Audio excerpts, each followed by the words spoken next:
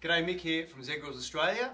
If you're getting smoke ever coming out of your hopper, one of the key reasons is dust from your wood pellets. So a lot of people have recommended, and I'm now recommending as well, that you actually just run your pellets through a sieve, because there's a lot of dust that goes through you don't even realise. It accumulates in the auger and it feeds through that pipe into the fire pot, and that's where that backburn can occur. So all you're going to do is get a normal little sieve here and just sieve these a little bit, and then just in a bucket. Now this is probably a bit of a small sieve, you want a bigger one. And what you'll find is that good pellets like these ones, these smoking pellets, have almost no dust.